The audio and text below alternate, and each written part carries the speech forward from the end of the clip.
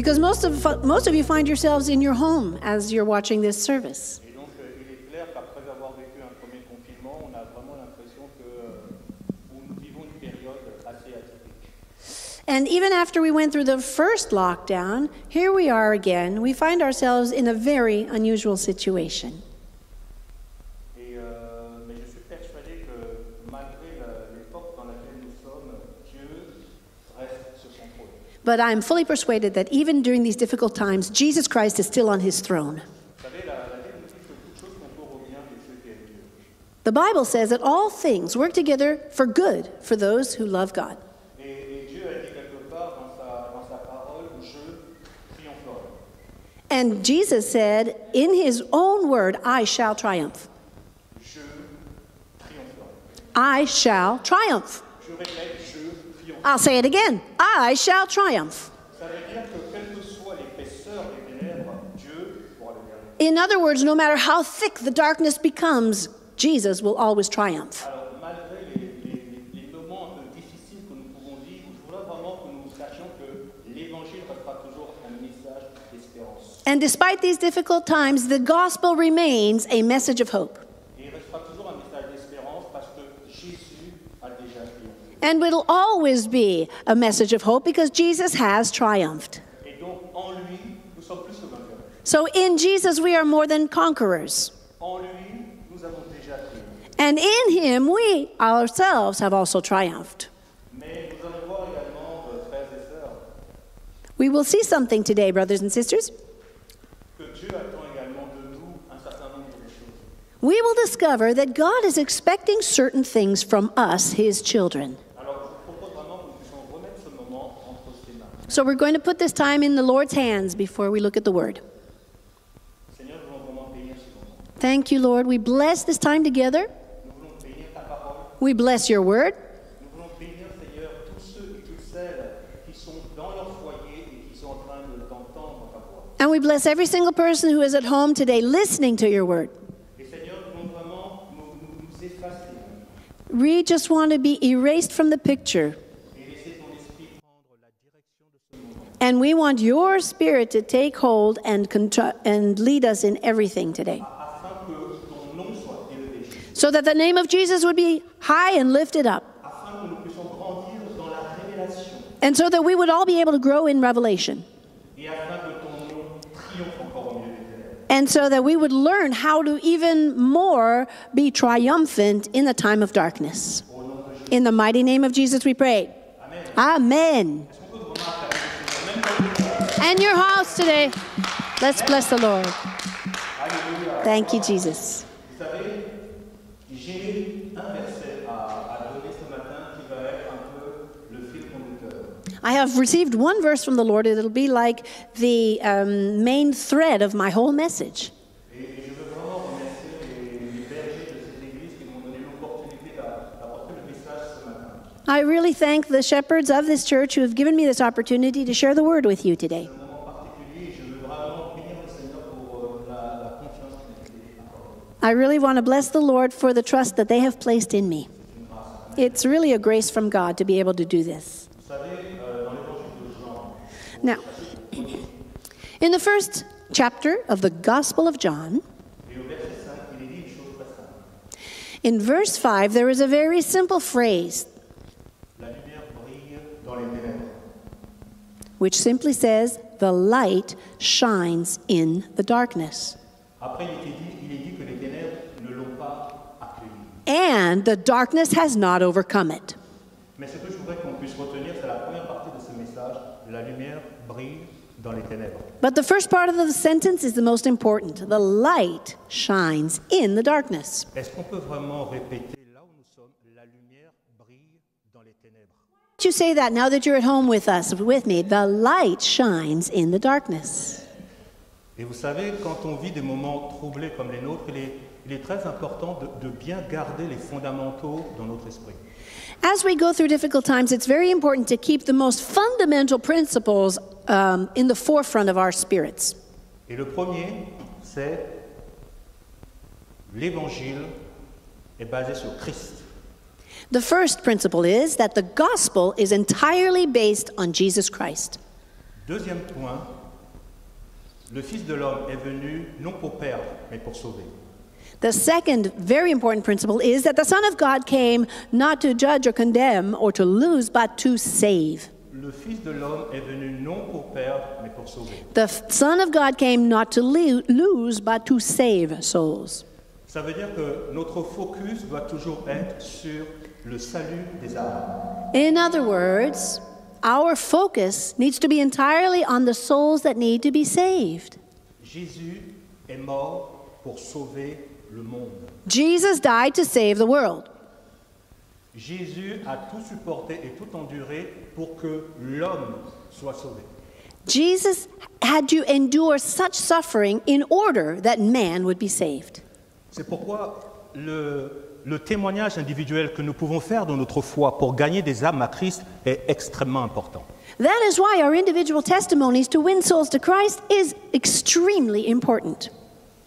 Témoigner pour gagner une vie pour le royaume de Dieu restera toujours quelque chose de précieux aux yeux du Seigneur. To be able to witness of Christ just to win one soul is still something that is very precious to the heart of the Lord.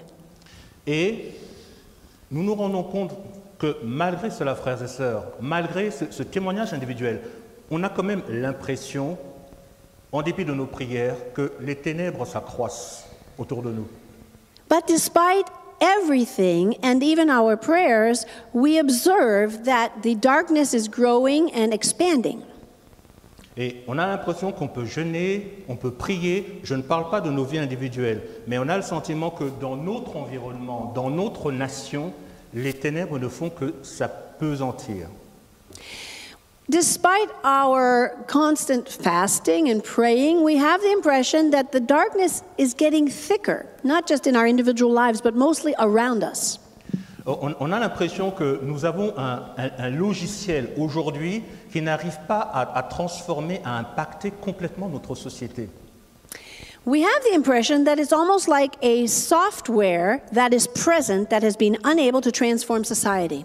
Et on se rend bien compte que dans notre manière de faire, il y a quelque chose qui nous manque pour voir cette gloire de Dieu qui transforme les vies de manière massive.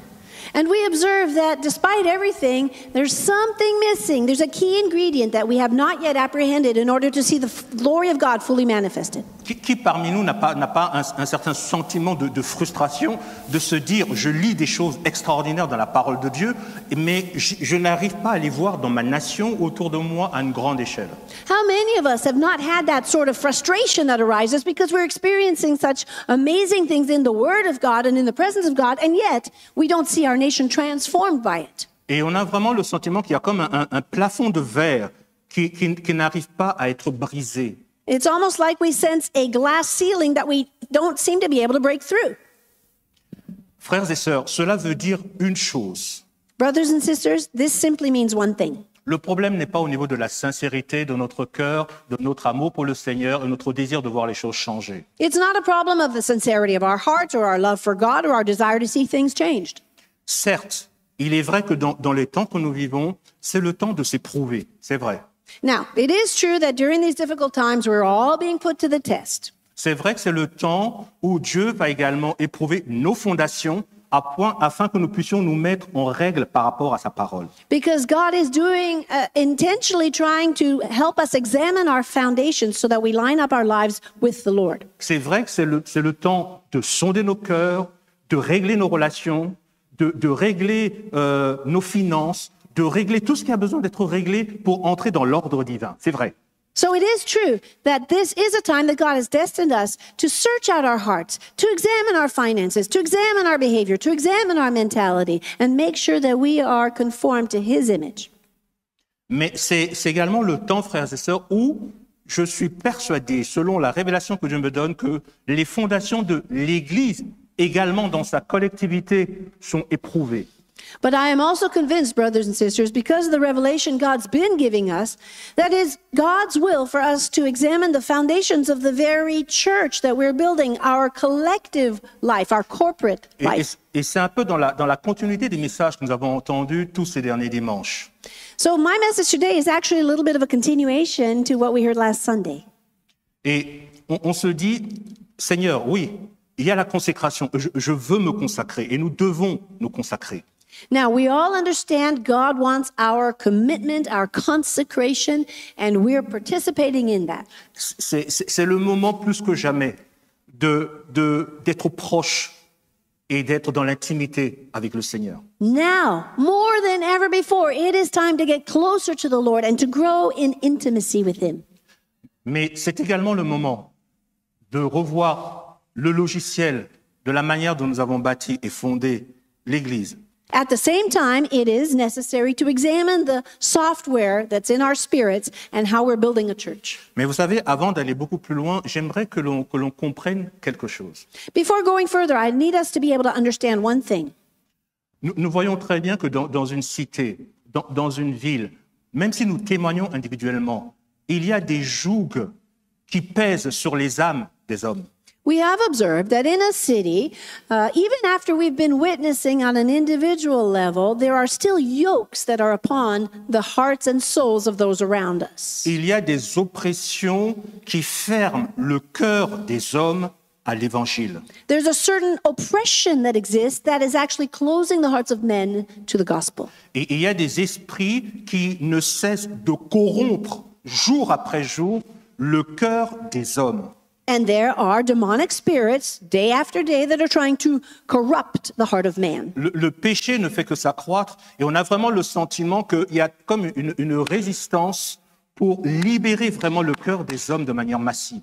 And sin is actually contributing to that kind of resistance that we're encountering for winning the souls of men. Or, quand on lit le livre des Actes, However, when we open our Bibles and read the book of Acts, quand on voit par exemple ce que Paul et Barnabas ont fait à Antioche de Pisidie, when we see, for example, the story of Paul and Barnabas in the city of Antioch, dans Actes 13, 44, we see something amazing happening in Acts chapter 13 and verse 44. dans cette ville, pas Antioche de Syrie, Antioche de Pisidie, dans cette ville, il est écrit que le sabbat suivant, presque toute la ville se rassembla pour entendre la parole de Dieu. Look what happened in this verse after Paul and Barnabas had been witnessing. It says, the very next Sabbath, almost the whole city gathered to hear the word of the Lord. Frères et sœurs, toute une ville s'est rassemblée pour entendre la parole du Seigneur. Can you imagine that? Almost an entire city gathers together to hear the word of the Lord. Entendons bien, frères et sœurs, il est arrivé un moment donné où des hommes prêchant la parole de Dieu se sont retrouvés dans une situation où les cœurs de toute une ville étaient prêts à entendre.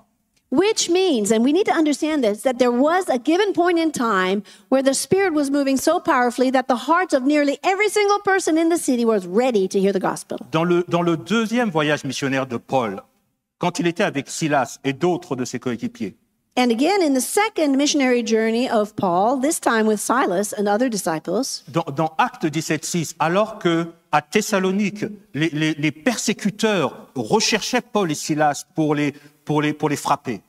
we see in Acts chapter 17 that they were so powerful and so bold that they were actually being persecuted for preaching the gospel. Les Thessaloniciens persécuteurs ont crié à la foule, ces gens, dans Actes 17:6, ces gens, en désignant Paul, Silas et son équipe, qui ont bouleversé le monde, sont aussi venus ici. And we see this in Acts chapter 17 and verse 6. It's in the city of Thessalonica. And they were trying to put all of these brothers into prison. And this is what they shouted out. These men who have turned the whole world upside down have come here to our city as well.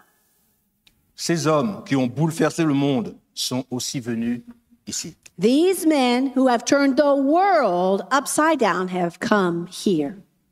Est-ce que nous croyons vraiment aujourd'hui, frères et sœurs, que nous pouvons encore bouleverser le monde? So, how about you and I? Are we able to believe that we can still turn the whole world upside down with the gospel Moi, of je le Jesus crois Christ? au nom de Jésus. I believe it with all my heart. Ces hommes et ces femmes avaient la même chose que nous, le Saint-Esprit. Because these men and women had the same thing we have, the Holy Spirit. Frères et sœurs, ce n'étaient pas des êtres surnaturels. ils avaient la même chose que nous, le Saint-Esprit. These were not supernatural beings. They had the very same thing that you and I have. That is the Holy Spirit. Vous avez le Saint-Esprit. You have the Holy Nous Spirit. avons le We Saint-Esprit. have the Holy Spirit. Alors nous sommes capables de bouleverser le monde. So that we are able to turn the world upside down. Mais nous allons voir que maintenant, il faut que nous puissions changer le logiciel de notre manière de fonctionner. That is why it is so necessary now for us to change or update our software in the spirit realm. Frères et sœurs, si quelque chose ne marche pas, on a beau faire la même chose, on obtiendra toujours les mêmes résultats. If we keep doing the same thing, we'll still keep getting the same results, and we see that not everything works. Donc à un moment donné, il faut que nous trouvions quel est le logiciel qui peut nous permettre d'atteindre les résultats de la Bible. So at a given time, we need to find out what is this special software that the Holy Spirit wants to deposit Puisque in la us. parole de Dieu est la vérité. Because the Word of God is our Dieu truth. ne ment pas. God doesn't lie. Des hommes ont bouleversé le monde. The men in this Des story villes entières ont écouté la parole de Dieu. turned the world upside down and lives were changed. On l'a vu en Antioche de Pisidie.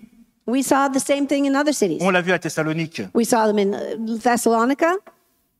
Mes frères et sœurs, ce que nous constatons, c'est que manifestement, il y a des puissances des ténèbres qui ont besoin d'être brisées dans leur action. So we are convinced that there are demonic powers and demonic strongholds that needs to be broken for the gospel to be fully preached. C'est pour ça que je disais tout à l'heure que notre témoignage individuel est extrêmement important. Mais si nous voulons gagner une ville, si nous voulons que la puissance de Dieu touche une cité, il faut toucher ses principautés.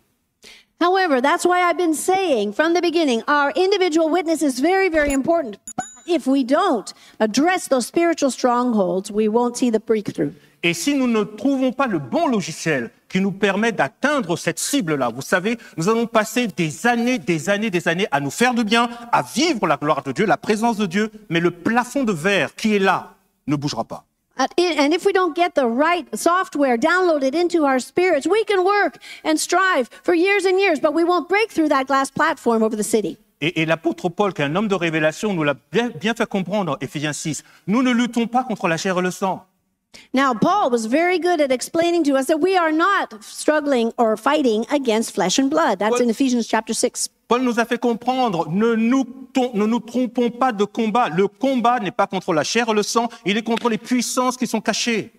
Paul is saying to us, don't make a mistake about this. We are not fighting against flesh and blood, but against principalities and demonic strongholds. C'est là notre véritable combat. That is where the real spiritual warfare is taking place. Et c'est ce combat que notre adversaire veut nous aveugler pour que nous ne voyions pas où se situe la véritable bataille. And in fact, the enemy wants to blind our eyes so that we don't realize where the true battle is taking place. Et tant que nous n'aurons pas le logiciel qui nous permet de rentrer dans cette véritable bataille, nous verrons toujours les ténèbres s'appesantir dans nos villes. As long as we don't have the right software to operate fully with the Holy Spirit, we will continue to see the darkness prevail. Parce que notre adversaire avance de manière masquée. Because the enemy is going forth with all his might. Et vous savez, dans ces 40 dernières années, les portes des ténèbres ont été ouvertes en France. For about 40 years, I can say that the doors in this nation have been open to all kinds of darkness. Parce qu'il faut comprendre, cela a été dit, mais je veux vraiment le souligner. Vous savez, aux yeux de Dieu, la valeur d'une vie est extrêmement importante.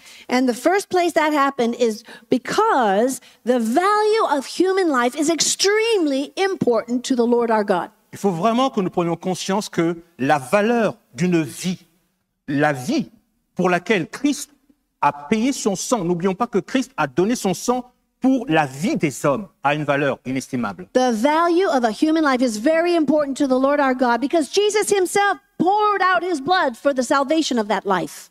Si le Fils de Dieu, Dieu incarné, a estimé bon de payer le prix de son sang pour la vie, c'est pour vous dire que la vie humaine est extrêmement importante aux yeux de Dieu. If the Son of God was willing to lay down his life and pour out his blood for the salvation of one human life, you can see how important it is to the eyes of the Lord. La deuxième chose également, il faut comprendre, c'est que l'alliance aux yeux de Dieu est extrêmement importante. The second thing we need to understand is that the covenant of God is very, very important to him. Le principe de l'alliance est essentiel aux yeux de Dieu. And understanding the principles of covenant are essential for walking with God. Et c'est dans ces deux domaines, la France a brisé quelque chose depuis ces 40 ans. And it is particularly in these two areas that France has detached itself from God. Ce qu'il faut bien savoir, c'est que rien ne se passe au hasard, frères et sœurs, dans ce qui nous arrive maintenant. Nothing happens by chance, brothers and sisters. Vous savez que dans notre vie individuelle, si nous ouvrons des portes spirituelles, des portes aux puissants des ténèbres, elles vont rentrer. Same thing is true for our individual lives. If we open the door to darkness, darkness is going to come in. Vous savez, je vais faire un balayage extrêmement rapide pour que vous puissiez saisir à quel point ces 40 dernières années, les portes des ténèbres ont été ouvertes en France. I'm going to just give you a summary of the last 40 years so that you can understand how this nation has opened itself up to darkness. Et certains points ont été déjà soulignés par ici dans cette maison. Some of these things have already been shared about in previous messages. Et vous verrez que ce qui est extraordinaire, c'est que parfois ceux-là même qui étaient à l'origine de l'ouverture de ces portes on a parfois payé le prix sur le plan politique. And we can see how many of these doors have been opened at the level of politics. 1975, loi sur l'interruption volontaire de grossesse. L'avortement est voté. In 1915, the law was approved to legalize abortion in this nation. Une porte énorme. That, in and of itself, was a huge open door to darkness. A été ouverte aux puissants des ténèbres en France. And that's how darkness entered into our nation. Pour la France, c'était un jour de victoire. But for most French people at the time, it was a day of victory. Pour le royaume des cieux, c'était un jour de ténèbres. But it was a day of darkness for the kingdom of heaven. Pour Dieu, c'était un jour de ténèbres. For God himself, it was a day of darkness. Parce que vous savez que quand on tue un enfant à naître, quand on tue une vie, Because the minute you take an innocent life, parce que c'est vraiment le terme qu'il faut utiliser. this is the right word to use. You're taking an innocent life when you have an abortion. Peut-être que vos yeux vont s'ouvrir sur quelque chose, mais vous savez, quand Rebecca était enceinte d'Ésaü et de Jacob, Let me give you the example of Rebecca. When she was pregnant with Esau and Jacob, vous savez qu'est-ce que Dieu lui a dit à Rebecca? do you remember what God said to Rebecca? Il n'a pas dit 2 enfants sont dans ton ventre. He didn't say 2 children are in your uterus. C'est pas ce que Dieu a dit. That's not the words Lisez he bien la used. Bible. Read your Bible. Dieu a dit 2 nations.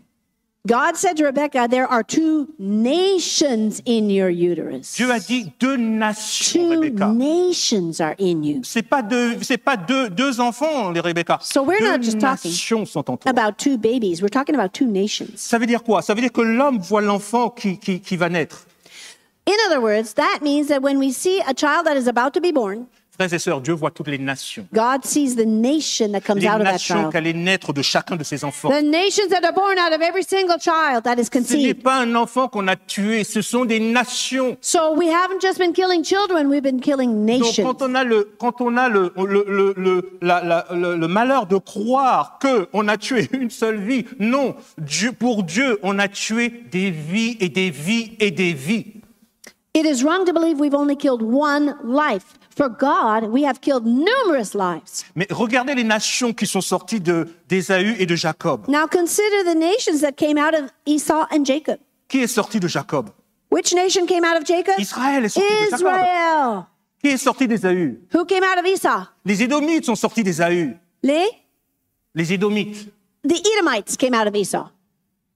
Israël est sorti de Jacob. A whole nation, Israel, came out of Jacob. Donc Dieu ne voyait pas simplement ces 2 bébés qui étaient dans le ventre. So God wasn't just seeing 2 babies in a woman's uterus. Dieu voyait ces nations. God already saw the nations. Donc quand on détruit une vie, When we destroy a ce n'est life, pas une vie qu'on a détruite. it's not just a C'est life. des nations. It's a nation. Et pour ça, c'est une abomination, ce de Dieu. This is why, brothers and sisters, this C'est une is an abomination abomination in de the Dieu. eyes of the Lord our God. Frères et sœurs, c'est une abomination, ce de Dieu. It's an abomination in the eyes of God.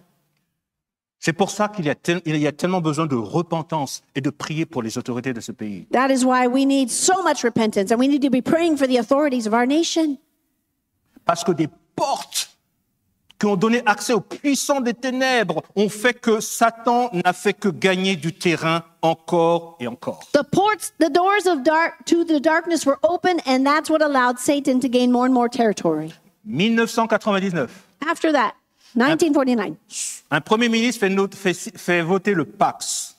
1989, sorry, the prime minister voted to approve a law Le Pax. against marriage, civil, right? Le Pax civil de solidarité. A civil law in favor of a non-traditional marriage. Juste pour permettre, avant l'étape pour le mariage, l'alliance civile, l'union civile entre des personnes de même sexe. And this was the first law created that authorized a union of people of the same sex. Et c'était juste une étape avant le mariage. It was the first step before allowing marriage of two people. Le Premier ministre qui était à l'origine de cette loi, à la surprise générale, lui qui voulait briguer la présidentielle, il n'a même pas pu se qualifier au deuxième tour. The prime minister who voted this law, to everyone's surprise, lost the second election. Une deuxième porte encore énorme s'est ouverte en France pour les puissants des ténèbres. Satan a encore gagné du terrain. However, at that very point, the doors to darkness were open and Satan gained more territory. 2013, le mariage pour tous. Then what happened in 2013? Marriage for all. Et là, on a permis le mariage entre un homme et un homme, une femme et une femme, entre deux personnes de même sexe. At that time, this nation allowed or authorized marriage of two people of the same sex. Et là, après avoir touché à la vie, on a touché à l'alliance. Mais déjà, avec le pacte, on avait déjà touché à l'alliance du mariage. So not only are we touching the human life, we are also touching the covenant, already starting with the first law. That Autre abomination aux yeux de Dieu. another abomination in the eyes of God.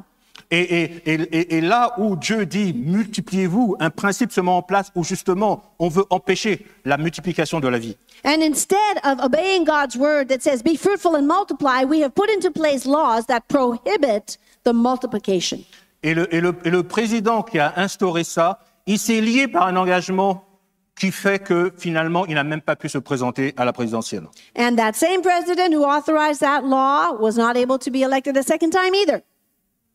Frères et sœurs, en juillet 2020, là, cette année, Then, this year, in July 2020, une nouvelle loi permet qu'on puisse allonger l'avortement de 12 à 14 mois. a new De 12 law semaines à 14 semaines, pardon. 12 semaines à 14 semaines. validated to authorize no longer just abortions at 12 weeks, but at 14 weeks. Et ce qui est dit par le groupe qui a porté cette loi, c'est qu'il faut renforcer le droit de l'avortement afin qu'il devienne un droit effectif en France. And the group that was promoting this law was saying we need to support abortion so that it becomes a far more effective law. Le projet de loi doit passer au Sénat, mais il a été voté en première lecture au Parlement le 8 octobre 2020. And on the 8th of October of this year, 2020, it passed the first house. Et il est question de supprimer la clause de conscience. And now the question in the Senate is being able to take away the phrase about the conscience. C'est-à-dire qu'un médecin qui ne veut pas pratiquer l'avortement, il aura obligation de désigner un collègue pour le faire.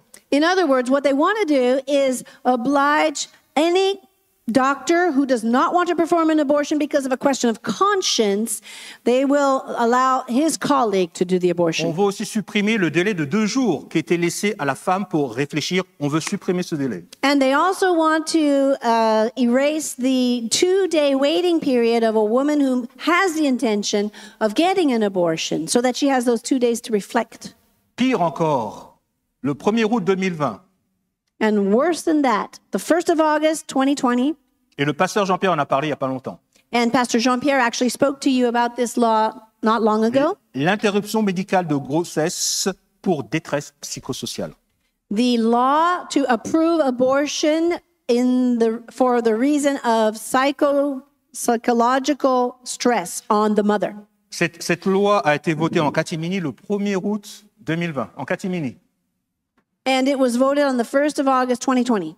Elle doit encore passer au Sénat, Now that law has to go to the Senate as well. mais pour une raison de détresse psychosociale, elle permet d'aller jusqu'au 9e mois de grossesse pour avorter. That law, Jusqu'au for this, 9e mois. for that reason, a woman, if it gets voted, a woman suffering, quote unquote, psychological stress is allowed to abort up until the age of 9 months. Frères et sœurs, avant de connaître le logiciel à mettre en place et de savoir comment prier, il faut savoir comment les ténèbres s'apesantissent dans une nation. So if you and I need to understand how to pray, first of all, we need to understand how darkness entered our Il nation. faut savoir quelle est la stratégie démoniaque pour ouvrir des brèches pour que les puissants des ténèbres prennent de plus en plus de terrain dans le cœur des hommes. We need to understand the demonic strategies that are responsible for opening the gap to more and more ground being lost to the enemy. Rendez-vous compte quelle est la valeur de la vie dans notre société aujourd'hui? Do you realize what is the value of life in the eyes of the general population Et today?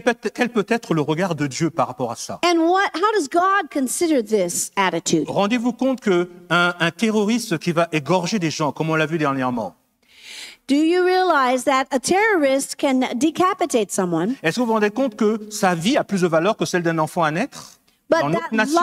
the life of that terrorist has more value than the life of an unborn child in our Est-ce que nation. vous prenez conscience que parce qu'il est blessé, comme ça s'est passé, nous allons le soigner dans les meilleurs hôpitaux, nous allons prendre soin de lui, nous allons le loger dans prison, nous allons le nourrir. Do you realize that recently, when this terrorist made an attempt to kill someone, he was hurt. They take care of him in the hospital, they feed him, they house him, they clothe him, they provide for all of his needs as a terrorist. Parce qu'on ne veut pas qu'il meure, on prend soin de sa vie. Why? Because we don't want him to die. We take care of him. Mais d'après vous, quelle peut être la pensée de Dieu quand dans le même temps on est capable de détruire des nations? Can you imagine what God thinks about this situation? Quel est le regard de Dieu dans une nation où d'un côté on est capable de prendre soin de quelqu'un qui va ôter une vie, mais par contre celles qui sont dans des nations, dans des ventres, dans le ventre d'une mère, on va les détruire sans aucun état d'âme. Can you imagine what God feels when he sees a nation that is willing to kill an innocent baby in the stomach of his mother and yet protect a violent attacker? Alors frères et sœurs, je veux vous faire comprendre une chose, ne nous faisons pas d'illusions. Let's not kid ourselves. Notre adversaire a des relais dans le naturel qui positionnent ses pions et ses plans. The enemy has found certain points where he can establish his strongholds and his plans. Qui corrompt les cœurs et qui ferment les cœurs à l'évangile. And it is these things that close the hearts to the gospel of Jesus Christ. Et vous savez, la cible ultime de Satan sera toujours Christ et son Église. As you know, the ultimate goal, the ultimate target of Satan himself will be Jesus and his church. Entendez bien, si nous sommes insensibles à ces choses, n'oubliez pas, ce n'est qu'un préalable, parce que quand le corpus législatif sera bien blindé, il nous sera difficile parfois de parler de certaines choses. Don't kid yourself. If we are seeing these things happen in the political realm, the church will also be prohibited from doing Sauf certain things. à prendre des risques pour rester intègre par rapport au message de l'Évangile. Unless we're willing to take a risk to remain in integrity regarding the message of the gospel. Ou de se corrompre en commençant à prêcher un évangile light pour préserver sa vie. Otherwise, what will the tendency be? Preach a compromised gospel in order to stay safe. Et là, nous serons tous testés. And that is where we will be put to C'est the pourquoi test. la dimension du combat fait que, frères et sœurs, aujourd'hui, réglons tous nos petits problèmes parce que le combat, il est à un autre niveau. The spiritual warfare that we have to face is so far beyond our petty little disputes. Le combat à un autre niveau, je vous dis. It has a much greater level. Le diable ne veut pas que nos yeux s'ouvrent. Donc, si nous vivons simplement notre petite vie avec nos petits bobos, on se frappe les uns les autres, on va passer à côté du vrai combat. So if the devil succeeds in making us just keep worrying about our little bobos and hurts and disputes, he will blind us from the real battle going on. En ne comprenant pas que son objectif et sa cible ultime sera toujours Christ et l'Église. And we will forget or we will neglect that his ultimate goal is to attain Christ and his church. Et c'est pour ça que nous devons nous mettre en ordre de bataille. That is why we are called to take up our spiritual weapons and get in line.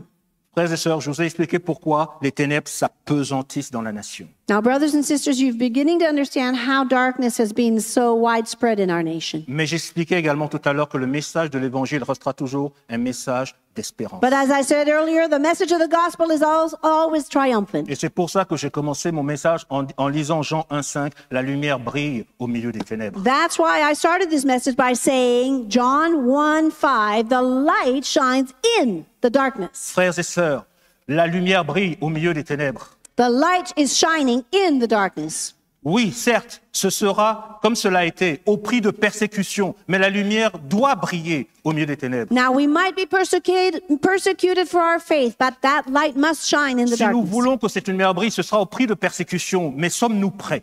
If we want to have an impact, we will be persecuted. Are we ready for that? Et voilà pourquoi nous devons rentrer dans le logiciel de l'Église et de la fondation apostolique. This is why we have to examine our software and the role of the church that is apostolic. Voilà pourquoi, depuis un moment, il nous est communiqué ce message tellement important de la fondation apostolique de l'Église. That's why for a certain time now we have been repeating the necessity of that message. What are the apostolic foundations of the Church of Jesus Christ? Des exemples que j'ai donnés tout à l'heure à Thessalonique ou à Antioche de Pisidie ou dans toutes ces villes où des villes entières pouvaient être sauvées. The examples we quoted from the book of Acts in Thessalonica and other cities, we saw it with our own eyes that a whole city can be saved. Où des gens, des hommes ont pu bouleverser le monde et ce sont les persécuteurs eux-mêmes qui l'ont dit. We saw how the apostles came and they turned the whole world upside down. Frères et sœurs, face à ces puissances démoniaques, Facing these demonic strongholds, face à ces puissances qui sont en train de corrompre les cœurs et de les fermer à l'évangile, facing these demonic forces that are closing the hearts and making a resistance to the gospel, il n'y a que l'autorité apostolique qui peut briser cela. the only thing that can break that is apostolic authority. Frères et sœurs, voilà pourquoi c'est important, parce que ce message de la fondation apostolique est intimement lié au message du salut. That's why the message about apostolic foundations is so important. It is related to the message of salvation. Le but n'est pas simplement de poser les fondations apostoliques parce qu'elles sont bibliques, point, et on s'arrête là. Le but, c'est parce qu'on veut rentrer au cœur même du message de l'Évangile, le salut des âmes. The goal of this message about apostolic foundations is not just to set those foundations in place and stop there. No, it is the core of the gospel message. Car le Fils de l'homme est venu pour sauver et non pour perdre. The Son of God came to save and not to lose. Mais ces puissances qui corrompent les cœurs, seule maintenant une onction apostolique, comme ça se passait à l'époque des Actes, peut briser ce joug sur But we need to see those apostolic foundations put into place in order to break the yokes, as we have seen it happen in the book of Acts. Et voilà pourquoi notre berger a ce désir d'entrer dans la vocation apostolique. That is why our pastor has been preaching to us about apostolic foundations and has to rise up to take a hold of his apostolic calling. Je disais tout à l'heure que pour changer de logiciel, il faut comprendre ce que Dieu dit. Dieu nous dit qu'il y a un ordre divin en toutes choses. God is saying to us today that there is divine order that he wants to establish in every area. Et même dans l'établissement des choses dans l'Église, il y a un ordre. And even when we establish things in church life, there's an order to follow. Dans nos vies, il y a un ordre. It's also true in our personal Dans lives l'Église, il y a un ordre. and in the church. Et dans 1 Corinthiens 12, par exemple, For example, let's see what the Bible says in 1 Corinthians chapter 12. la Bible dit que nous n'allons pas développer à cause du manque de temps, mais la Bible nous dit que Dieu a établi dans l'Église, premièrement, les apôtres. We don't have time to develop it, but I do want to show you 1 Corinthians 12, 27 to 29, that says God has appointed in the church, first of all, apostles. Des apôtres, secondement, des prophètes. Secondly, prophets. Troisièmement, des docteurs. Thirdly, teachers. Ensuite, ceux qui ont le don des miracles, And then what follows? Miracles. puis ceux qui ont des dons de Then guérison, gifts of healing, de secourir, de gouverner, de parler diverses langues. helping, administrating, and various kinds of tongues. Vous ne trouverez pas beaucoup de passages dans les Écritures où Dieu dit premièrement, deuxièmement. You don't find a whole lot of verses in the Bible where God is so clear when he says, first of all, secondly. Là, Dieu prend la peine de dire premièrement, deuxièmement. But in this verse, God is taking the time to say, this is how it's done. First of all, you do this. Secondly, you do that. Et Dieu c'est dans sa grande sagesse qu'il dit, je désire que dans votre manière de construire, vous fassiez d'abord ça, premièrement, et ça, deuxièmement. God, in his great wisdom, is saying to his people, if you want to achieve my will, this is what you do first, this is what you do next. Et dans Éphésiens 2, les versets 19 et 22, Now, in Ephesians chapter 2, verses 19 to 22, il est dit à un moment donné, Paul dit, vous avez été édifiés sur le fondement des apôtres et des prophètes, Jésus-Christ lui-même étant la pierre angulaire. Paul is addressing the church, and he says to the Christians, you have been built on the foundation of the apostles and the prophets, Jesus Christ himself being the cornerstone, in whom the whole structure being joined together. Voici comment le logiciel doit être changé pour transformer les choses et briser ce plafond de verre. This gives us an idea of what kind of software we need to see changed or updated in order to see the breakthrough. Et nous avons la grâce d'avoir ces vocations et ces appels dans notre maison. Et Dieu a à cœur que nous rentrions dans cette dimension apostolique. Now, I praise God that we have apostles and prophets and teachers in this very house, and we're going to see them released so that we can see the foundations established. Sinon, nous allons vivre de frustration en frustration. If that doesn't happen, all that we will experience is frustration after frustration. Pendant que nous allons avoir le sentiment de nous faire du bien, le monde va continuer à mourir dehors. Or else we'll just be content to feel good here inside the four walls of the church and see the world around us Les dying. lois continueront à être votées. There needs to be new laws to counteract the ones that are being voted. Mais notre objectif, c'est d'en sauver le maximum. Our goal is to save the maximum amount of souls. Et lorsque le fondement apostolique est posé selon l'ordre divin de Dieu, Once the apostolic foundation is put into place according to God's divine order. premièrement, deuxièmement, le ciel s'ouvre. First of all, apostles, secondly, prophets, then we will see heavens open. Et ce fleuve particulier coule du ciel. And we will see the divine river flowing from the throne of God Et and c'est touching our lui qui nation. libère tous les autres ministères. And that river will sweep away all of those other C'est darknesses lui and qui lies. libère tous les autres appels autour de l'apôtre et du prophète. That river will release the other callings and giftings. Parce que leur connexion, elle se tourne vers le ciel pour ouvrir les cieux. Because all of a sudden the hearts will be turned towards heaven. Et les autres vocations sont plus focalisées sur les âmes. And the other giftings and callings will be able to focus on winning souls. Que ce soit pour en prendre soin, que ce soit pour évangéliser, que ce soit pour autre chose, pour enseigner. It may be for winning souls, it may be for taking care of souls, it may be for teaching the word of God. Et ce fleuve qui va couler du ciel va permettre d'équiper les saints, But the river flowing from heaven will equip the saints. va permettre de révéler les ministères, Will begin to reveal different ministries va permettre de les établir, and establish them de firmly les envoyer and then send them et forth de gagner les villes, and to touch comme cities ça se passait dans l'époque in des the Actes, same way as we see it happening in the book of en Acts, brisant les jougs, to break yokes over parce que le cities. ciel aura été ouvert. Because that is when the heavens Amen. are Est-ce qu'on peut open. acclamer le Seigneur? Thank you, Béni soit le Lord. nom du This is Seigneur. true. We bless you, Lord. We thank you and honor you. Merci Seigneur. Est-ce qu'on peut simplement lever nos mains et juste incliner nos têtes pour clôturer? Let's raise our hands together and bow our heads to close this time. Seigneur, je veux vraiment te bénir Lord Jesus, I want to bless your name. pour ces temps particuliers que nous vivons. We are living in very unusual times. Seigneur, certes, les ténèbres s'apesantissent au milieu de nous We do see that the darkness is growing thicker around us et autour de nous. and inside Mais within us. Seigneur, nous croyons que l'Évangile restera toujours un message d'espérance But we believe that your gospel will always be a message of hope.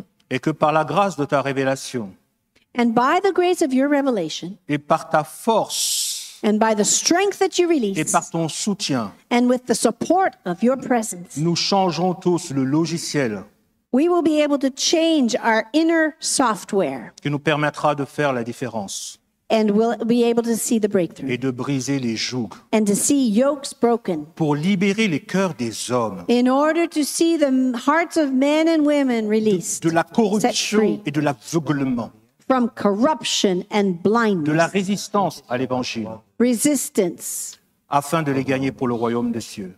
in order to win more souls Au for the nom de kingdom of Jésus. God. In the mighty name of Jesus. Amen. Amen and amen. Wow, excellent. Merci beaucoup, Blondel, pour ce message tellement percutant et un message qui est vraiment approprié pour nos jours. Thank you, Blondel, for the message that was very impactful and really a message for our day. Donc, je vais inviter Blondel, Pasteur Kathryn, si tu veux venir ici, ma chérie. OK. Et Pasteur Samuel va aussi... Pasteur Samuel, tu vas te mettre à côté de Blondel. Et on a déjà quelques petites questions. We already have a couple of questions. We don't have a lot of time today. On n'a pas beaucoup de temps. Mais si vous avez une question, merci de nous l'envoyer très rapidement dans le chat de YouTube. Donc, if you have a question, go ahead and send it real quick to the chat on the YouTube thing. Also, too, before we close today, and this is something I feel very strong about, I really believe there's a grace for miracles. Avant de clôturer aujourd'hui, je crois vraiment qu'il y a une grâce pour les miracles de Dieu. Amen. Donc, je veux vraiment vous encourager, si vous avez des sujets de prière, de les envoyer aussi dans le chat. Alors, si ça, il faut peut-être réfléchir pour la semaine prochaine, parce que si quelqu'un a un sujet de prière il va rester dans l'anonymat, ça sera difficile avec le chat. Donc, je ne sais pas si quelqu'un dans l'équipe technique pourrait me donner une idée pour tout de suite, mais en tout cas, tant que c'est possible, envoyez le sujet de prière par chat et on va prier pour tout ça. Et je crois aussi, mes amis, que Dieu pourrait aussi nous libérer les paroles de connaissance avant la fin du culte. Amen. Amen. Donc, soyons vraiment sensibles. Amen. On a aussi le pasteur Jean-Pierre. Lorsqu'il intervient, il va prendre le micro de là où tu étais, Blondel. I also believe God's going to release gifts of word of knowledge as well. So let's just all stay in faith. Donc, viens ma chérie, tu as ta place déjà bien chauffée. OK. Déjà, une question pour Blondel. Alors, Blondel, cette semaine, j'ai parlé avec beaucoup de gens. This week, Blondel, I have a question for you. I spoke with many people. Parmi eux, non seulement ceux qui sont déçus par le confinement, Many of them were very disappointed about the second lockdown. d'autres qui ont perdu leur travail, Some have lost their jobs. ou d'autres qui ne trouvent pas de travail. Others have been unable to find a job. J'ai parlé avec aussi beaucoup de gens qui ont prié pour les élections américaines I also spoke with a number of people who were praying for the American elections. et on n'a pas vu les résultats qui étaient prophétisés. And we did not see the results that had been prophesied. Donc, on ne va pas aborder les prophéties et tout ça. So we're not going to talk about prophecies and what have Mais la you. question spécifique est comment gérer notre propre déception. But there is a very specific question I have for you. How do you manage that kind of disappointment? Surtout quand les résultats autour de nous ne sont pas conformes à ce que Dieu nous a révélé en tant que sa parole. Particularly when the results are not conformed to what God revealed to us, either prophetically or in his written word. Pasteur Robert, c'est une question tellement profonde et tellement That is d'actualité such a et tellement intéressante. deep question and a very interesting question, Pastor Robert.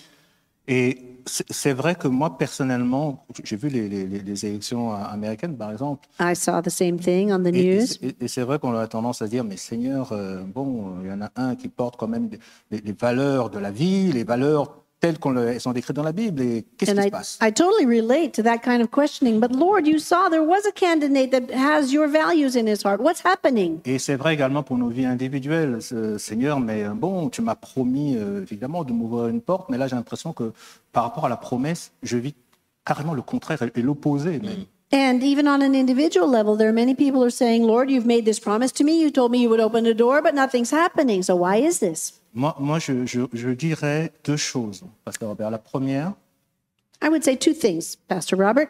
The first one, c'est de ne pas perdre confiance en Dieu. you need to remember to never lose your trust in God.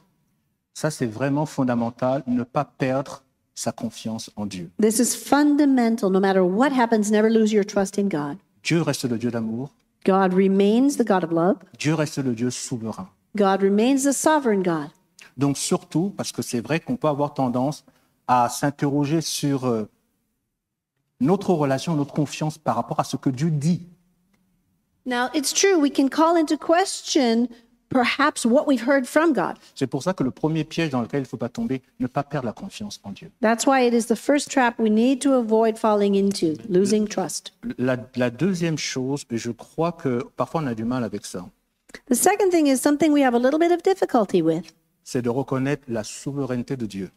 Recognize the sovereignty of God in all things. C'est-à-dire que nous sommes, comme la parole nous le dit, nous sommes sur la terre et Dieu est dans le ciel. As the word of God says, here we are on this earth, but God is in the heavens. Et nous devons vraiment reconnaître que notre connaissance du plan de Dieu est vraiment partielle. And we need to understand that our knowledge of God's will is only partial. Parce qu'on pourrait très bien se poser la même question pour beaucoup d'élections qui ont eu lieu dans l'histoire. We can ask the same question about several other elections that have been held in history. En Allemagne, on a eu un nazi qui a été démocratiquement élu et dont le plan était de détruire le peuple d'Israël et les Juifs. For example, several decades ago, there was a Nazi elected in a democratic process, and his goal was to destroy the people of Israel. Il n'a pas pris le pouvoir, il n'a pas voulu, il a été élu. He didn't have a coup d'etat. He didn't seize power. He was elected by the population. Donc quand on voit ça, on peut se dire, mais Dieu, qu'est-ce qui se passe? So we can see things like that and say, Lord, what's happening? Mais quand tu regardes Romains 13 également, When you look at Romans chapter 13, Paul, la prière que nous faisons quand on dit prions pour les autorités, mais c'est dans Romains 13 que Paul dit priez pour les autorités parce que toute autorité vient de Dieu. Paul specifically says, pray for the authorities because all authority comes from God. Mais ce qui est encore plus extraordinaire, c'est que quand Paul dit ça, il dit ça sous Néron. Now, Paul was writing this as Nero was the emperor of Rome. Qui a Do you été realize le it? pire persécuteur des chrétiens. Like he was the worst persecutor of the Christian church that ever existed. Le pire, les The jeux du very cirque, worst. le jeu du cirque avec les chrétiens qui se faisaient dévorer par les lions, c'est Néron. It was under his reign that the Christians were devoured by lions in the arenas. Donc là, notre intelligence est complètement perdue quand nous lisons Paul qui nous dit sous Néron, priez pour les autorités. Et en plus, aux chrétiens de Rome. Paul was writing this to the Christians in Rome, and we have a hard time understanding what context he was saying that in. Le même Néron qui allait le décapiter. It was the same Emperor Nero that was going to end up decapitating Paul Et qui allait faire exécuter Pierre. and executing Peter. C'est pour ça que quand je lis ça, So when I read this, par rapport aux événements qui se passent maintenant, in light of the current events, je me dis en fin de compte, on a déjà vu ces situations où la souveraineté de Dieu nous est frappée en pleine figure. I said to myself, well, we've already seen other situations in the past where the sovereignty of God. Donc je pense qu'il faut vraiment Is remettre present. nos frustrations entre les mains du Seigneur So the best thing to do would be to lay down your frustrations in the hands of the Lord. et demander, Seigneur, guéris mon cœur, guéris mon âme, And then ask the Lord to heal your soul, heal your heart, et ne permets pas que ce que je viens de vivre puisse casser ma confiance en toi. and specifically pray, don't let these circumstances deprive me of trusting you. One of our first questions on the chat was, for me, very encouraging. Une de nos premières questions sur le chat tout à l'heure était pour moi très encourageant, finalement. Someone who identifies himself as a young Christian Quelqu'un qui s'identifie comme un jeune chrétien and asks a very simple question. et qui pose une question tout simple. As a young Christian, what can I do Oh, to invest in apostolic foundations in the church? sa question était la suivante. En tant que jeune chrétien, qu'est-ce que moi-même, en tant qu'individu, qu'est-ce que je peux faire pour investir dans les fondements apostoliques d'une église? Très bonne question, merci beaucoup. Excellente question. Very good question. Excellent. Là encore, une question d'actualité. Déjà, je dirais, prier. Number one thing would be to pray Prier pour que Dieu manifeste cette fondation. so that God would reveal to you personally what this foundation looks like. Prier pour que Dieu donne la sagesse aux responsables de l'Église pour poser cette fondation.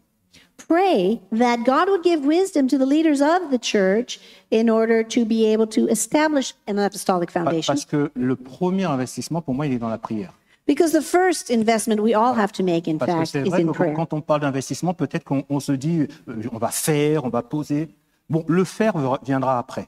The doing part comes after the first part of the investment, which is to pray. Le premier point, c'est vraiment l'investissement est dans la prière.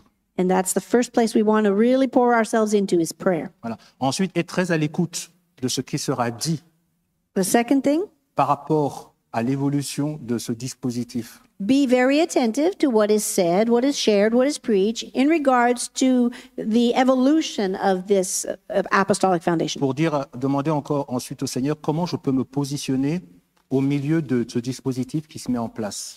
And at that point, you can say, okay, Lord, where do you want to place me? Where should I be situated in this new structure? Alors, juste peut-être Pasteur Jean-Pierre ou Pasteur Samuel, est-ce que vous voulez rajouter à cette question? Pastor Jean-Pierre or Pastor Samuel, do you have anything to add to this answer for a young Christian? Moi, je voudrais bien rajouter quelque chose aussi par rapport à ça. Tu m'entends bien? Oui. Là, c'est bon. Ah, il veut que tu viennes ici, devant les caméras. On veut te voir. Here's Pastor Jean-Pierre going to share with us. Je disais, je veux juste rajouter une chose par rapport à cela. There's one thing I'd like to add in regards to this. En tant que jeune chrétien, pour moi, c'est une des questions les plus fondamentales. It is actually one of the most fundamental questions a young Christian can Parce ask. que c'est vrai qu'on entend parler d'église apostolique et des fois, ça peut nous passer un peu au-dessus. Some of this terminology might go over your head if you're young in the Lord. Et une des réponses qui me vient, c'est nous devons être une lumière. One of the answers that came to my spirit was, we need to be a light. Et ne pas croire que cet appel est simplement sur l'apôtre. Don't say to yourself, oh, that calling to be a light is only on apostles. N'est pas simplement sur les responsables, It's only on the leaders of the church. mais sur chaque enfant de Dieu. But every single child of God is a light. Et l'appel de Dieu sur son peuple, c'est sois une lumière là où tu es. That is the call of God for each and every one of us. Be a light where you are. Brille là où tu es, dans ton foyer, dans ton travail, Let the light shine in your household, in your place dans of ton work, église. in your church. Sois un chrétien, sois un croyant, sois un disciple. Be a Christian, be a believer, be a disciple. En réalisant l'appel qui est sur ta vie It is in realizing the call of God on your life et que Dieu t'a placé dans ce temps, dans cette génération. that you will recognize God has placed you in this time, in this generation. Dieu fait exploser justement cet appel apostolique. And when He is ready to release the apostolic calling on a Il veut que church, chacun de ses enfants réalise qu'il est une pierre vivante. He wants every single one of His children to understand that they are living stones À cette église apostolique. that are building this apostolic church. Donc soyons une lumière, So be the light. soyons des chrétiens, Be Christian. soyons courageux pour prendre des positionnements courageux. Et Be être une voix- courageous and take courageous positions in favor of the être une voix gospel cohérente dans cette nation.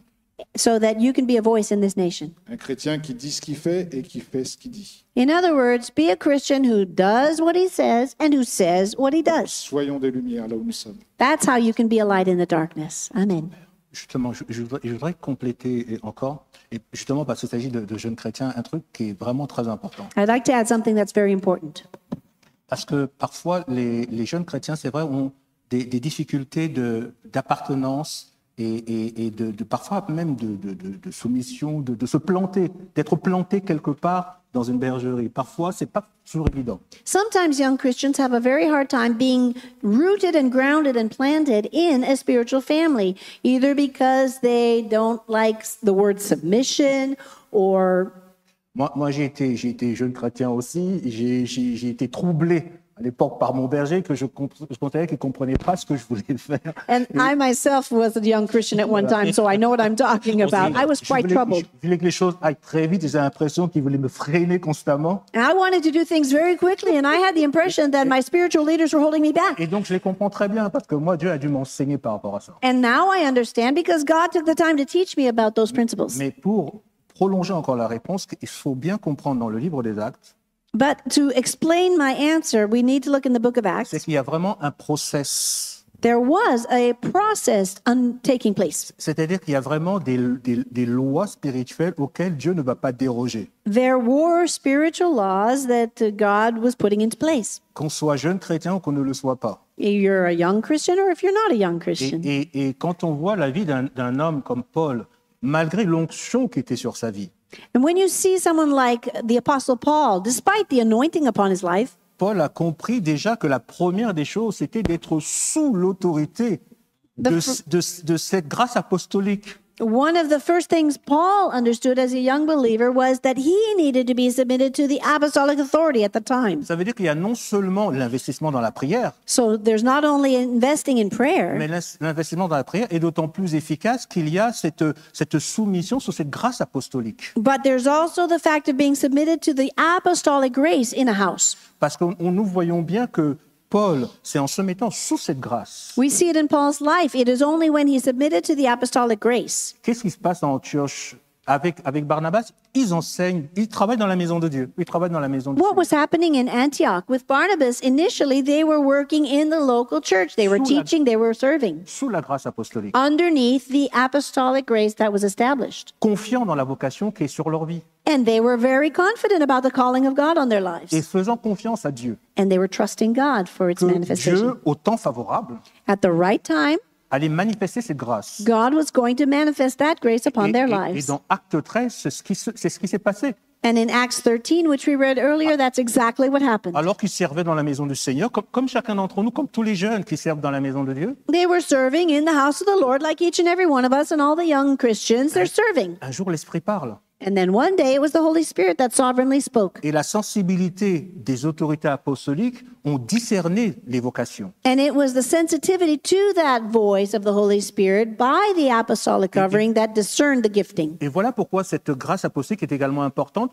parce qu'elle donne également justement cette révélation pour discerner les vocations. And that's why the apostolic grace is so important. It is that those leaders that discern giftings. Et quand ils sont révélés, ils sont établis, comme ça s'est passé, on leur a imposé les mains, ils ont été envoyés. And once the giftings or callings are revealed, the leaders lay their hands on the ministries and send them out under the covering. Et même quand Barnabas est sorti de cette grâce, And at the point where Barnabas came out from under that apostolic grace, Paul a eu la sagesse de rester sous la grâce apostolique. but Paul had the wisdom to remain under the apostolic Et je grace. pense qu'on n'aurait jamais eu le même impact du ministère de Paul à partir du deuxième voyage missionnaire si Paul était également sorti de la grâce. Had he also come out from underneath that apostolic covering and grace, we may not have seen the same results in his ministry. Parce que la Bible nous enseigne bien que Barnabas est parti à Chypre tout seul, We understand that Barnabas left, he went to Cyprus all by himself. mais que Paul a été envoyé par l'Église. But Paul was sent out from the church. Donc on voit très bien l'importance de cette fondation apostolique qui a discerné les talents, les grâces, qui a établi, qui a envoyé. So we saw the importance of the apostolic foundation being able to discern and send forth the giftings and the Et après, ministries. on a vu comment l'appel de Paul, l'impact et la dimension dans laquelle ils sont rentrés. And as a result, we saw the calling of Paul developed and the impact that he had and that dimension that he touched in the spiritual Donc realm. je dirais aux jeunes, je comprends parfois le feu qui brûle, je le comprends très bien même, qui brûle au fond du cœur. I want to say to young Christians, I understand the fire burning in your heart. Mais nous devons apprendre vraiment à être soumis à cette grâce apostolique en étant sûrs que Dieu nous a établis là où nous sommes. But if you can learn to be submitted to the apostolic grace and be sure of where God has placed you in the body, Et ce fleuve divin fait que la grâce qui est sur ta vie, elle va se manifester. then that divine river will allow the grace to come into your life and reveal your calling. Et il faut bien savoir que quand toi, en tant que jeune, tu vas opérer à l'extérieur sous cette grâce, However, if you're a young Christian and you're operating in your gifting outside of that apostolic là, grace, tu seras sous une couverture qui va démultiplier ton impact. you will reduce your impact because you'll not be under the spiritual covering. Et c'est ça que le diable ne veut pas que tu comprennes. C'est qu'il pense que l'onction qui est sur ta vie suffit pour transformer la société. Mais tu ne peux pas tout seul. See, the devil doesn't want you to understand that. He wants you to believe that all you need is the anointing. Yeah, I want to hear from Pastor Samuel. Let me just say this real quick, okay? Juste avant de poser la même question à Samuel, laissez-moi vous dire quelque chose rapidement. I think it's so important to understand that even Jesus learned obedience. Il est important pour nous de comprendre que même Jésus a dû apprendre l'obéissance. I don't know what that does to you, but that kind of Mais bothers my mind. ça me dérange, ça me dépasse, cette notion-là. He had a perfect relationship with the Father, Et pourtant, il avait une relation parfaite avec le Père. and yet the Bible says he learned obedience. Mais il a dû apprendre l'obéissance, selon la Bible. And I think this speaks to what you were Et saying. cela fait référence à ce que tu viens de dire. I think Blondel. in any man or woman of God, Quand il y a un homme ou une femme de Dieu, hardest thing to learn in life je dirais que la chose la plus is difficile submission to authority. à apprendre dans la vie chrétienne, c'est justement la soumission à l'autorité spirituelle. And look in the garden of Gethsemane, Regardez même dans le jardin de Gethsémane, still encore, with a perfect relationship with God, tout en ayant une relation parfaite avec Dieu. there was this struggle. Il y avait cette lutte devant le Père. your will, my will. Ta volonté, la mienne. And it breaks my heart when I see young people full of potential. Franchement, ça me brise le cœur de voir des jeunes gens remplis de potentiel, They throw away the yoke of submission. mais qui jettent à la poubelle ce joug de Because soumission. They find it too constrained. Parce qu'il y a trop de contraintes. Oh, precious Jesus. Seigneur Jésus. Listen, I learned it. Moi, je l'ai appris. Pastor Mon épouse Kathryn learned it. l'a appris. These three amigos, they have Ces learned it. trois hommes-là ont appris cette soumission également. And brother, sister, God's plan is for you to learn it. Ma sœur, mon frère, le plan de Dieu est pour vous aussi d'apprendre cette Before we soumission. pray, Pastor Samuel, share with us. what's Juste on avant your- de prier, Pasteur Samuel, qu'est-ce qui attend ton cœur?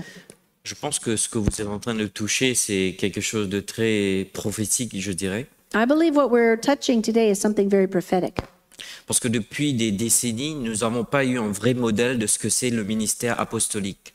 For several decades, we have not seen before our eyes a true biblical model of the apostolic ministry. Parce que beaucoup ont été abusés, Many fell into abuse, rejetés, many were rejected, négligés. many were neglected. Du coup, ils ont un mauvais concept de ce que c'est vraiment le ministère apostolique. So, in general, we have a very bad concept of what apostolic ministry is. Actuellement, dans le concept de l'apostolique, c'est là que nous recevons la couverture, la provision et la libération.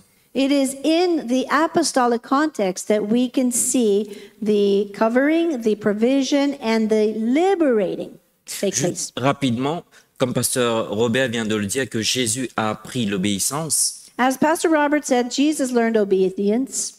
N'est-ce pas surprenant qu'avant qu'il commence son ministère, il allait voir Jean-Baptiste? Isn't it surprising to note that Jesus, even before he began his ministry, went to see John the Baptist? Et pourtant, c'est lui le créateur.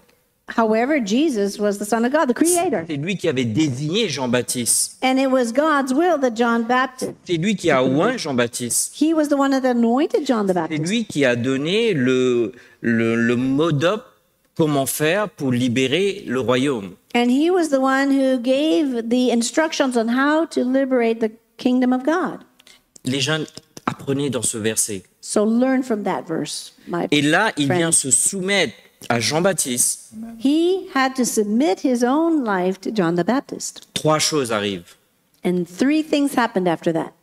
Le ciel s'ouvre, Heavens opened up, le Père parle, the Father spoke, le Saint-Esprit descend. and the Holy Spirit came down. Et c'est ce que nous voulons dans le And we want to ministère. see that happen in our ministries, Il a right? fallu que Jésus se soumette à le ministère établi dans l'apostolat But first of all, Jesus had to submit himself to the ministry established, et la grâce a été and libérée. it was at that time that the grace of God Et was quand vous released. lisez les évangiles, l'histoire parle d'elle-même. And we can see that in the Gospels. The word speaks for itself. Et je pense que c'est ça que nous devrions, Pasteur Robert. I believe that's what we need, C'est Pastor de Robert. prier vraiment pour une guérison dans les âmes parce qu'on n'a pas eu un vrai modèle. We should pour pray suivre. for restoration in the souls because we haven't seen a true biblical model of apostolic ministry. Je crois que ça fait une bonne transition That makes a great transition. et il nous reste un peu moins de 10 minutes. So we have about 10 minutes, a little less left. Mais je pense que ce serait vraiment bien si on peut vraiment passer ce temps-là dans la prière. But I would really like to spend that time with you in prayer. Alléluia. Et Amen. pour moi, je pense vraiment que Dieu se sert de la pandémie I really believe that God is using this pandemic pour faire bouger son Église dans une direction. to push his church in the right direction. Amen. Et donc, je pense vraiment, frères et sœurs, que c'est le temps d'être plus sérieux pour le Seigneur que jamais auparavant. Brothers and sisters, I believe that it is the time to be more serious for the Lord than ever before. Et parfois, on peut se perdre avec apostolique, prophétique, évangélique, pentecôtique. Sometimes we get lost in all the labels, you know, apostolic, prophetic, evangelistic, À force d'en parler, on commence à voir des tics. Tu vois? and then we get all confused. Et je crois aussi qu'il faut qu'on reste simple aussi dans notre compréhension. So I believe it's important to remain simple in our vocabulary. Peut-être tu peux juste lancer, Pasteur Samuel. Would you like to start the prayer time, dans Pastor ce Samuel? sujet que tu viens d'évoquer. Et puis les autres, s'il vous plaît, juste laissons le Saint-Esprit Alléluia. couler dans ce temps. And we're just going to let the Holy Spirit lead us through this prayer Vous à time. la maison, mettez-vous maintenant dans ce temps de prière Alléluia. avec nous. Those of you who are connected, join us in Vous prayer as we pouvez cover this. prier en langue, gloire à Dieu. And even those who are Alléluia. here. Rabashi, karabasi, ketiebo, Let's pray together. Fiki, les brènes, les bocaux, sokobo. Père, nous te remercions pour cette parole qui a été Father, we thank you libérée. for this word. Nous remercions, Seigneur, que cela déclenche quelque chose Thank you that it has triggered something in the spirit parce que ta parole est vivante et because your vraie. word is living and your word is Et true. nous te remercions qu'elle est comme un marteau qui va briser tous Your les word is mensonges. like a hammer that breaks the Nous voulons lies. particulièrement prier pour tous ceux et celles qui ont été abusés, négligés, rejetés. We pray for every single person now that has been abused or forgotten or neglected by Et nous authority. prions pour une guérison dans l'âme, Père. We pray now for the healing power of God to Nous flow and heal prions que their ta soul. lumière, comme Blondel l'a si bien dit, brille, That your Seigneur, light would shine as never et que before. ces mensonges soient anéantis à And jamais. every lie would be broken over their lives in Et the name que of ces Jesus. écailles tombent de leurs yeux, qu'ils puissent voir la And that vérité, the scales would fall from their eyes for them to be able to see. qu'ils puissent comprendre la vraie signification de ce que c'est l'Église apostolique. That Père. each and every one would understand what it truly means to be an apostolic church Père, of nous te Jesus Christ. demandons au nom puissant de ton And Father, Fils. we ask in the name of Oh, je Jesus. sens que les chaînes sont brisées, I believe chains are breaking les jougs sont détruits, and yokes are breaking fardeaux sont enlevés. and burdens are being Au nom de lifted Jésus. in the mighty name of Au nom de Jesus. Jésus. In the mighty name of Tu Jesus. sors et tu prends Come ta out place. now from that and you Au take nom your de place. Jésus, je sens In dans the mon mighty cœur name of qu'il y en a Jesus. beaucoup d'entre vous, il y a une tournure dans votre vie, vous allez commencer à prendre position Many de of votre you are ministère. going to have a turning point in your life this week and enter into your Il va y ministry. avoir une réconciliation entre vous et le pastoral, There will be a reconciliation between you and entre vous, tout pastoral le fonctionnement staff ministériel. and in all of the C'est ma leadership prière pour vous au nom and de the Jésus. ministry responsibilities. That's what I Hallelujah. pray for you today in the name of Jesus. Hallelujah. Alléluia. Et Père, au nom de Jésus, je prie aujourd'hui pour mes sœurs en Christ, en particulier, où le mot soumission a été tordu dans le contexte conjugal, dans le contexte spirituel, dans le contexte de famille, dans le nom de Jésus, pour toute femme qui a vécu une mauvaise interprétation de ce mot, un abus psychologique, émotionnel ou autre, dans le nom de Jésus, tu déverses maintenant ce fleuve de guérison, ce baume de Gilead pour toucher les profondeurs du cœur féminin. Et tu relèves les femmes, tu les fais sortir de leur prison, tu les fais sortir de leurs blessures, tu les fais sortir de leur victimisation au nom de Jésus. Et tu les places fermement sur ta parole, sur ta vérité, capable de bannir désormais toute crainte, toute inhibition et tout mensonge qui ferme sa bouche. Dans le nom de Jésus, que les femmes reçoivent maintenant la restauration de leur âme, la restauration de leur féminité, la restauration de leur identité en Christ, Amen. la restauration de leurs dons, leurs talents, leurs appels, leur ministère. Maintenant, au nom de Jésus. Amen. Sois libérée, ma sœur, maintenant. Amen, amen. Et Seigneur, je veux également prier pour les jeunes et les moins jeunes Father, we pray for qui young s'interrogent, Seigneur, par rapport à ce sentiment asking d'appartenance questions à une bergerie. about belonging. Seigneur, je me souviens encore, il y a peu de temps, où une de ces jeunes m'a dit, j'ai la révélation de l'appartenance et d'être planté dans la maison de I Dieu. remember one young person understanding belonging and being planted in a house. Et Seigneur, je prie pour que tous ceux I qui pray now. aujourd'hui s'interrogent encore, And that the young people would begin to ask themselves questions. Seigneur, en écho par rapport à la prière qui a été faite, And in regards to these prayers, à cause des blessures, à cause des frustrations et des déceptions. particularly in the area of hurts and frustrations and disappointments. Alors, Seigneur, je prie prie pour tous ceux qui, à cause de cela, se sont éloignés de la maison de Dieu. And especially for those that have left the house of God. Seigneur, nous savons qu'ils sont les plus fragiles devant notre adversaire. We understand that they are fragile and before the enemy. Car nous savons que nous luttons contre un loup ravisseur Because we know that the enemy is like a wolf that comes to devour. qui cherchera toujours les brebis qui sont isolées et sans couverture. The enemy will always seek out the sheep that are without covering. Seigneur, nous prions maintenant qu'après cette guérison et cette restauration du cœur, We pray now for the restoration and healing to take place, que tu puisses leur donner cette révélation de l'appartenance à And la that- maison de Dieu. after that you would give each and every one a revelation of belonging to the family of Seigneur, God. alors que maintenant nous nous unissons dans un même esprit, nous prions pour que plusieurs qui sont en train de nous regarder We are united in spirit and we know that many are watching today. reçoivent cet esprit de révélation, We declare that each and every one receives a spirit of revelation, d'appartenance the revelation of belonging à la maison du Seigneur, to the house of the Lord, afin que tu puisses les planter, Seigneur. so that you can deeply plant them. Car c'est un arbre, seul un arbre qui est planté peut porter du fruit. Only the tree that is deeply planted can bear fruit. Alors Seigneur, nous prions vraiment maintenant même que l'esprit de révélation touche leur cœur. We pray that the spirit of revelation would fill their heart now. Nous prions maintenant l'esprit de révélation qui touche les cœurs. The spirit of revelation touches your Que heart l'esprit de now. révélation touche les cœurs. Touches your heart Que l'esprit de now. révélation touche les cœurs. Spirit of revelation, come. Et que maintenant chacun connaisse où est sa place And now each one will discover where their place et is, soit planté where he's meant to be pour planted, entrer, Seigneur, dans sa destinée. to fully enter into his destiny. Car Seigneur, nous refusons qu'une seule destinée soit perdue dans le nom We de refuse Jésus. to let any destiny go to waste in Jesus' Et name. nous voulons déclarer que chaque destinée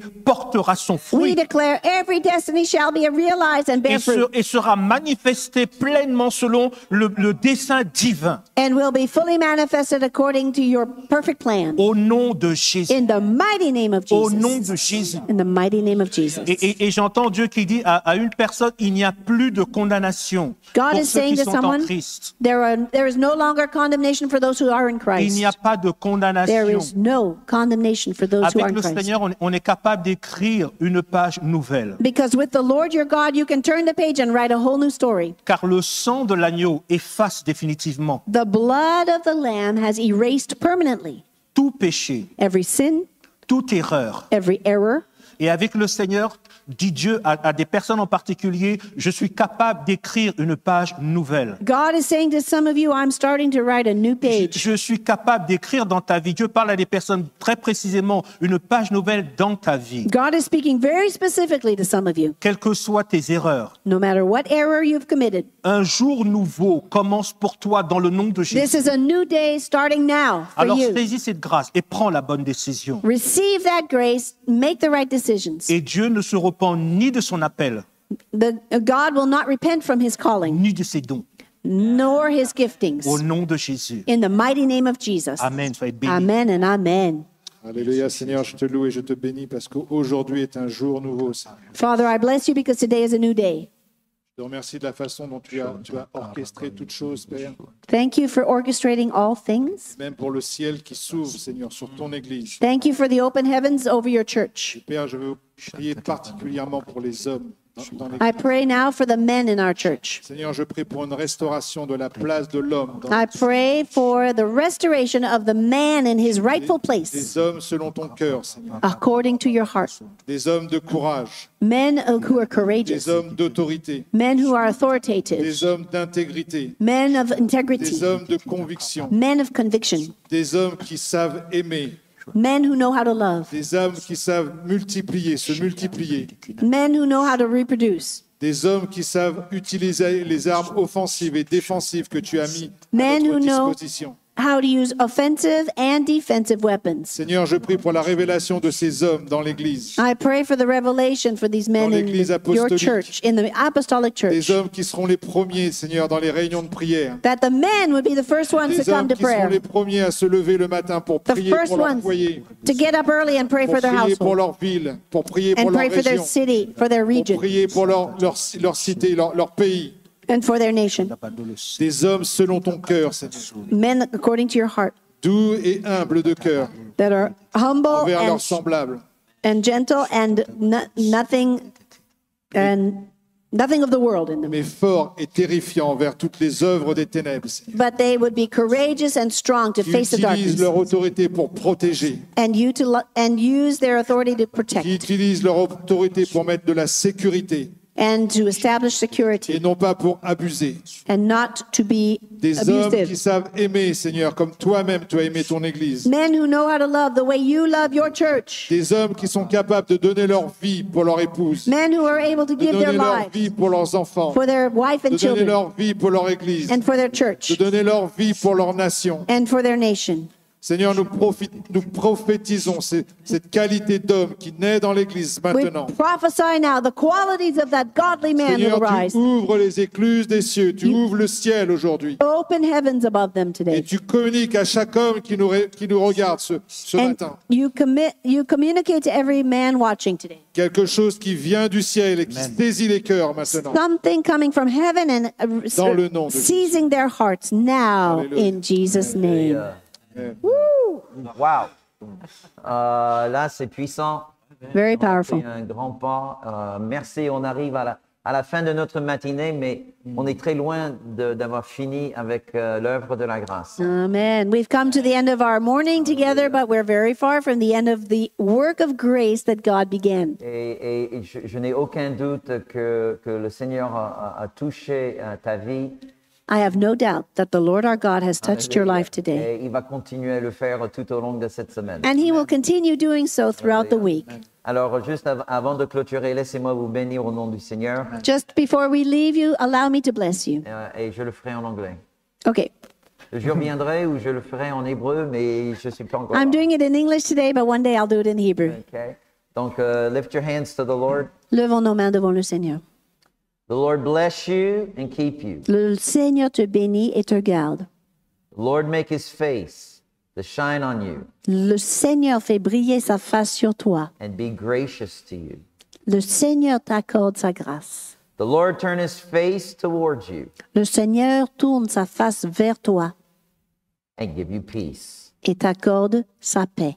In the matchless name of the Lord Jesus Christ. Dans le nom incomparable de notre Seigneur Jésus-Christ. Know that you are loved, Sache que tu es aimé, that you are chosen, tu es choisi, you are called, tu es appelé you are blessed. et tu es béni. In Jesus' name. Au nom de Jésus. Amen.